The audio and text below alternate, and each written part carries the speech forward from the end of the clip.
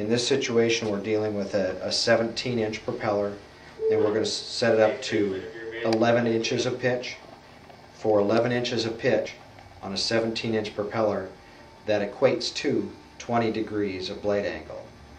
And this boat is a right-hand rotation, so 20 degrees right hand is how we're going to assemble the propeller. The first setting is this groove underneath the cone gear. That is what we call the X mark. This hacksaw mark designates the X mark. In our example, we're going to set this X mark into the letter K. So on the central hub you find the letter K, and that groove then gets inserted into the letter K.